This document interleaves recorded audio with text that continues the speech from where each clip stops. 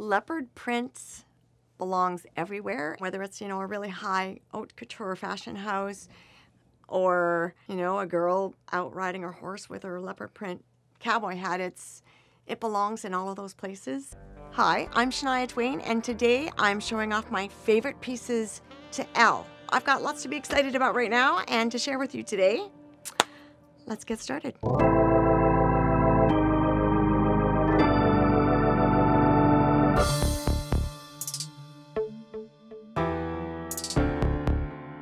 Okay, so I think one of the things I love the most about this cowboy boot, besides the bling, because I love bling, is the fact that it's faux leather. And it can be a little challenging to find a boot that you really love that's not leather. So that was a great surprise. And I just think they're fun looking and they're fun to wear. And I love the length too. They come to a great spot. These boots I do not wear riding because I don't want to lose the crystals. But if I just want to get into like a Western spirit, I always wear them with, like a tight leg blue jean and a sweater.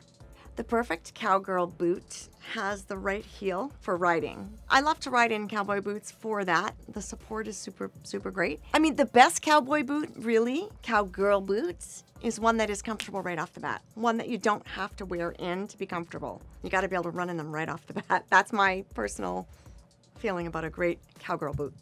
Okay, well, I love a Stetson or the Stetson shape.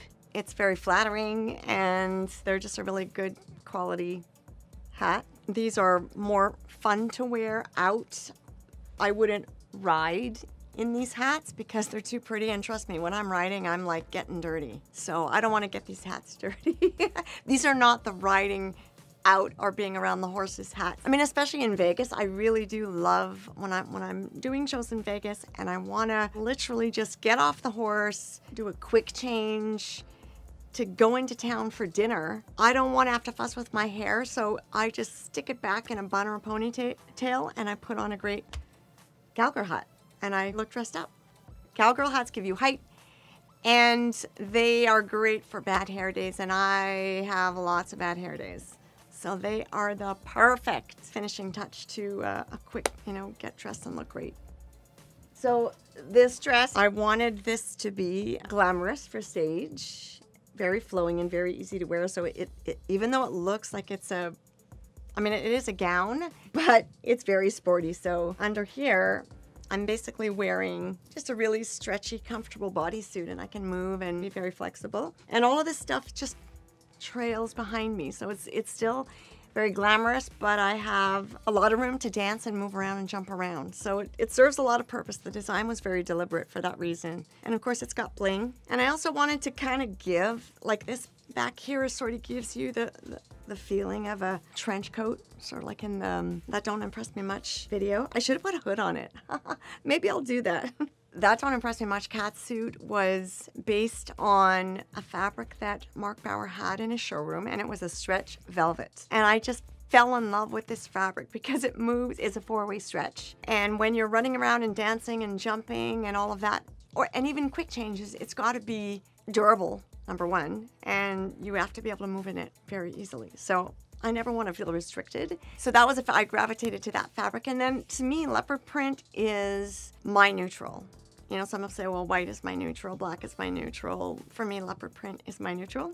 At the very beginning of shooting videos, I would say more around The Woman in Me. When I started making videos for that album, I just remember in the styling process, every time there was leopard print in the options or on a rack, I would gravitate to that. I just felt like it was the no-fail neutral that I could wear with anything. At my shows, I get girls with leopard print cowboy hats, with fringe jackets. I mean, it's so adaptable that I think there are a lot of cowgirls out there that just wear leopard print as part of their own personal fashion. And the flexibility of the print, going from whether it's, a really high haute couture fashion house or, a girl out riding her horse with her leopard print cowboy hat, it belongs in all of those places. And I mean, it's one of the things I love about it, but I definitely see lots of cowgirls at my shows with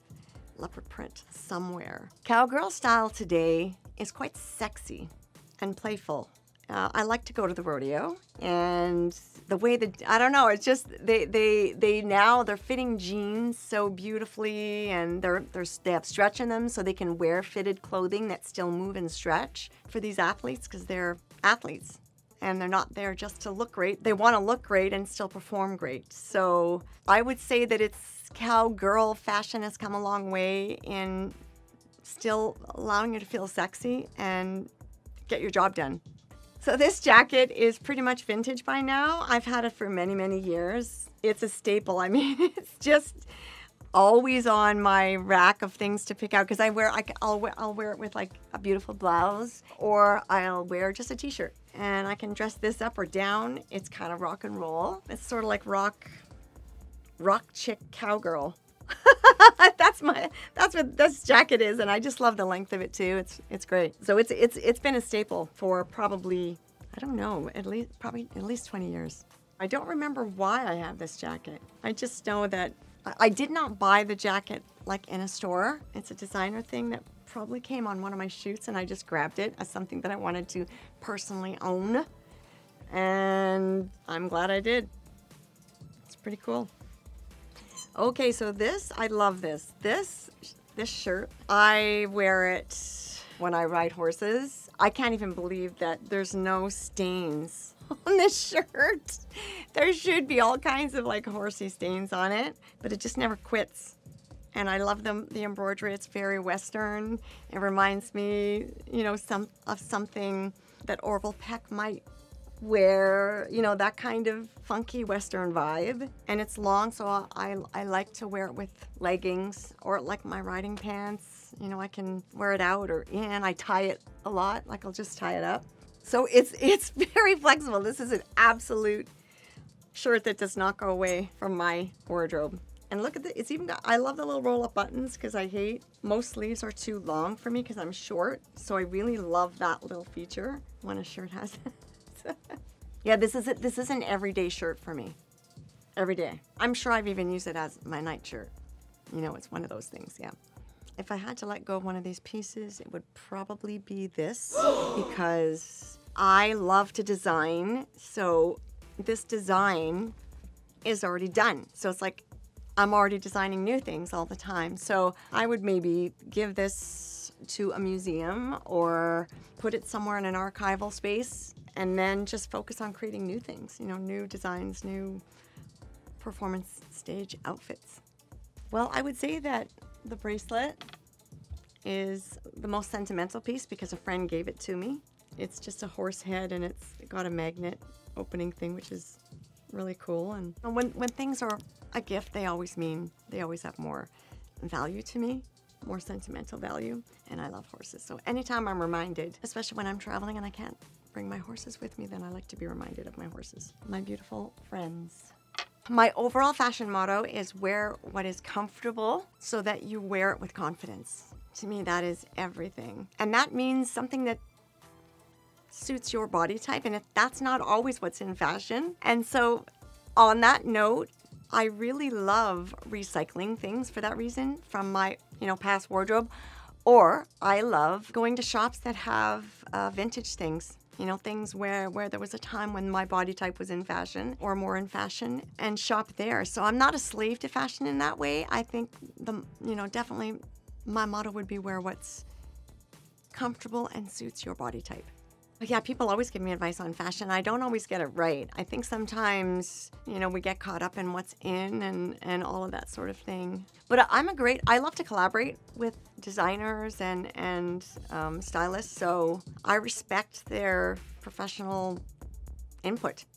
And I'm always open. I always go into those spaces very open-minded, and I always learn something. Well, thank you so much for joining me on Elle.